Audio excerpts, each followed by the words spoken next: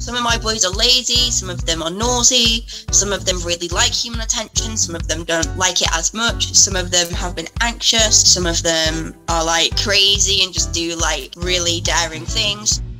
It's a play on my middle name. My middle name is Faith, and I started the Instagram page to share pictures of my rats and to connect with other people online who had rats, because whilst they're not a super uncommon pet, it's not a pet that most people have. There's a mixture of opinions, statements that I get. Some people are scared, some people are grossed out, some people are interested because it's not a usual pet and they want to know more about them. Some people think they're cute, so I think they can have a range of personality types like humans can. And I think that's one of the great things about having rats, is that when you keep them in a group, you have that group of rats and they're all different and they all interact with you in a different way. And even if they all look exactly the same, you'd be able to tell them apart because they're all acting in a different way and have different likes and dislikes. My rats all look the same. I could tell them apart. I think if somebody handed one of my rats to me and I was blindfolded, I could tell which one they were by how they were acting, being held. And because rats are social creatures and they have to remain in groups, you're always having to think about when you're next adding to the group and the introductions, which can be stressful, and not all rats like each other. My rats love cheese, but it's not really a staple part of their diet. Most of their diet is grains and things like that. They do eat fruit and veg and meat. They will eat everything, but they do have a favourite. They love fish. My boys love fish.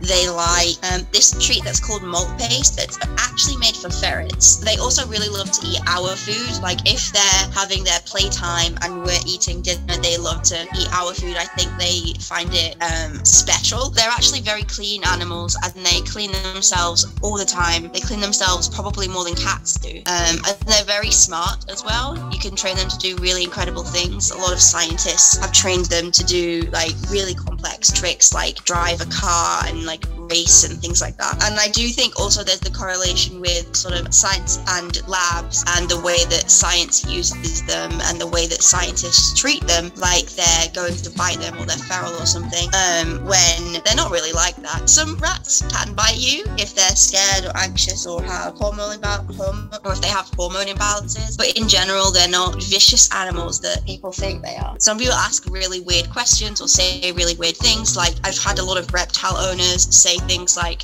ha ha ha, my snake would love to eat your rat. Like, good for you, I guess, but like you don't go around telling people that your pet would eat their pet. They get sick a lot and their vet bills are more expensive than for cats or dogs because they require to go to an exotic specialist, and they just are prone to a lot of issues and you go to the vet. So I do think it's quite tough to have an unusual pet, but I think it's also like really interesting, and I think a lot of people are very interested in them because they're different than what people usually expect. And the third thing is, especially for rodents, is make the most of the time that you have with them, because with rat you have 2 years if you're lucky, and if you're extremely lucky maybe up to 3 years, and that's it.